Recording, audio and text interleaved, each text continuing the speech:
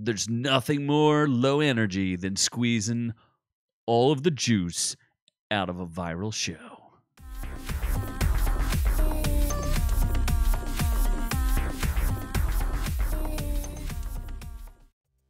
Hey, that's right. I watched episode 5 of All Quiet on Set, and I'm going to do a review of it so that you don't have to watch it, and you won't get to hear about any of the outstanding revelations that anyone else has heard. So if you missed it, I did review All Quiet on Set in one of our previous podcasts because I reviewed the 4 episodes that were out. But it's such a viral hit, as the show will tell you numerous times over and over again, that you just have to watch an episode 5. So what did they do? They slapped something together and gave you a bunch of crap.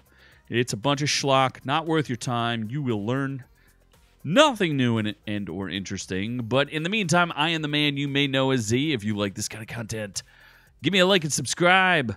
I would greatly appreciate it. The channel would greatly appreciate it. It goes a long way to help us out here. And let's get right into it here. We're going to go to Deadline. See what they have to say about this nonsense. This snarf nonsense. So, revelations. All Quiet on Set. We learned nothing new. And this is when it's so funny because it's about exploiting kids on television. So what do? Make a 5th episode that's a montage of the previous episodes just to give you nothing because they ain't got nothing. First of all, the episode is like straight out of the 80s or 90s where they have a separate journalist interviewing other people. And look, Soledad O'Brien does her best, but it's not very good, and she doesn't have any hard-hitting questions. And you get some never-before-seen footage. Wow. Oh, you know what I didn't pull? Maybe I have to look this up. Or I can just describe it to you because it's not that important. But they bring Drake Bell back. And at first I was like, when I first saw the Drake Bell revelations and things like that, I'm like, okay, brave guy, congratulations. He's also in quite a bit of trouble, or at least he was. And they don't talk about that at all. And he dances around the subject of like making poor decisions. But essentially, he got picked up for the same issues, allegedly, that he himself happened to him. Now, he didn't do anything physical, but he seemed like he was grooming some people. But they don't get into that. And it's kind of weird because he goes through this whole damaging story about all these Hollywood celebrities protecting the other guy. But the whole time I'm thinking, like, dude, you listed yourself as John Doe. Nobody knew who you were or that you were going to be there. And then one of the things that he says completely contradicts the entire show that they're building, which is the case against Dan Schneider, because they're like, Dan Schneider is a monster. Now, don't get me wrong. The guy seems like a total dirtbag and a scumbag and making, inappropriate jokes at the expense of these kids who had no idea what it is. But again, you're talking about, like, the 2000s, and they're recontextualizing, as adults, what they experienced from back then, where it's just this dude making a kid show, throwing in dirty jokes. That's what all kid shows do. Just in case you didn't notice, that's what they do. Check out SpongeBob. Check out half the cartoons out there. They throw in adult jokes. Check out Looney Tunes from the 1950s. Like, they all have jokes that are adult in there. Now, I'm not saying he's a good guy. I'm just saying you have no case against him. So Drake Bell speaks out, and then they went into a section from Dan released his own video apologizing. And they're saying, like, oh, they want more accountability. The dude got fired and lost all of his money. What this really explained to me is that not all celebrities, but all actors in general I'm generalizing all these actors, they're all narcissists and only care about themselves. And they're like, he's going to make us famous, but he didn't, and we're not famous. Well, guess what? Kenan and Kel are famous.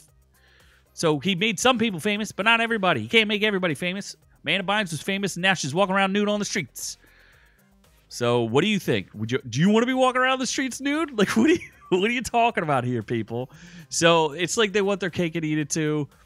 The one guy reconnects with his mom. She thinks everything is racist. So whatever. And someone else came Shane Lyons, who I didn't know who that was, came forward to say, no one touched me. Thanks for the revelation, man. So this is what you get, and a bunch of clips. So this is just an unmitigated cash grab. What a waste of everyone's time. And I just want to look at the 7 shocking revelations, because this is from Decider. It's just absurd. This is nonsense. And they should be ashamed of themselves, as this is an unmitigated cash grab, trying to milk all the juice out of Nickelodeon they possibly can.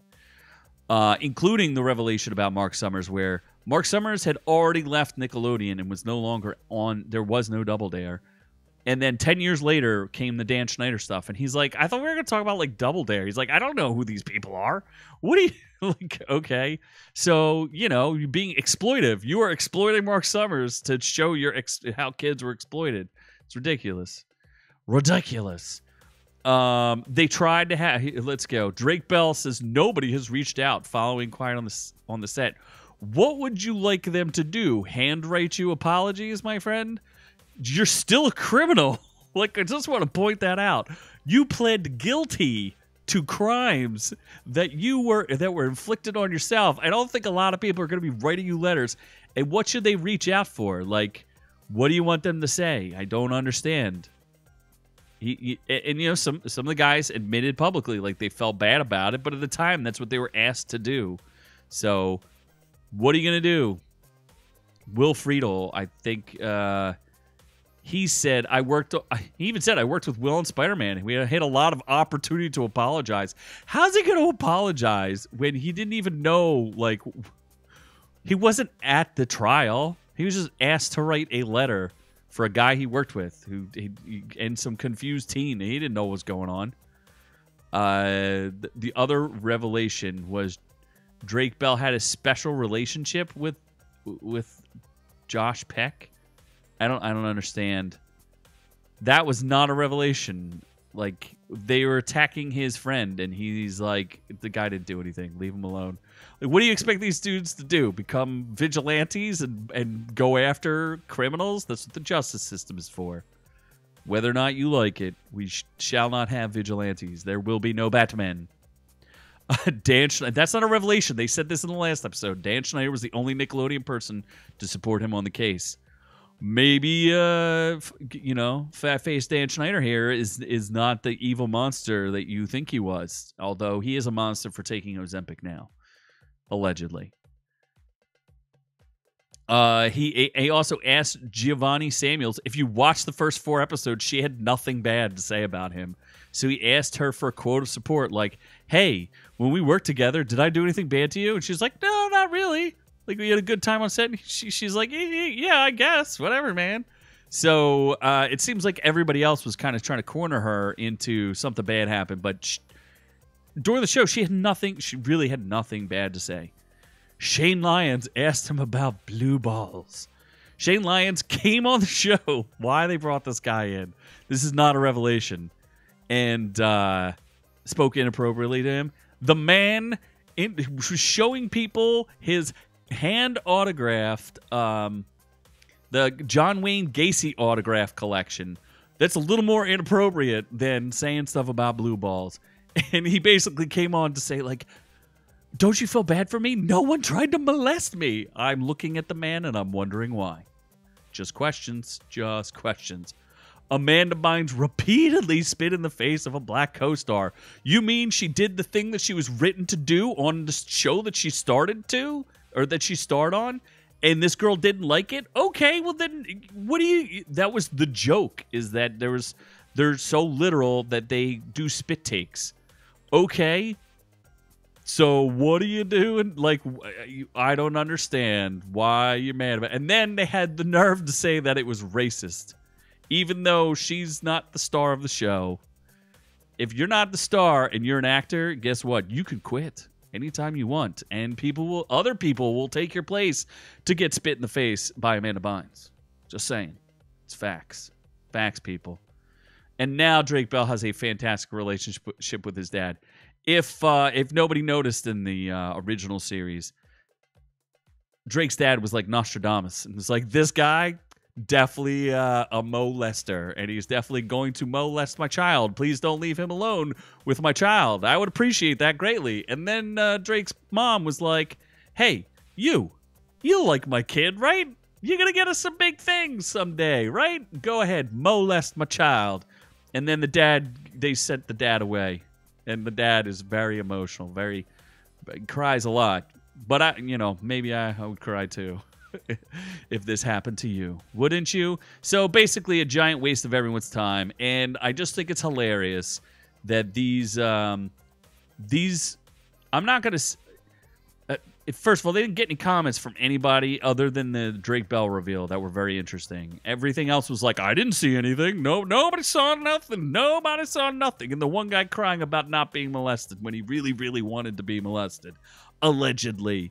So here you have a show where they're talking about exploiting children, yet they re-exploit them to have a 5th episode that they did no planning for because they never expected it to be this popular and or viral. So there you have it, folks. I give them a 10 out of 10 for being scumbag exploiters, and I give them a 2 out of 10 for producing good content.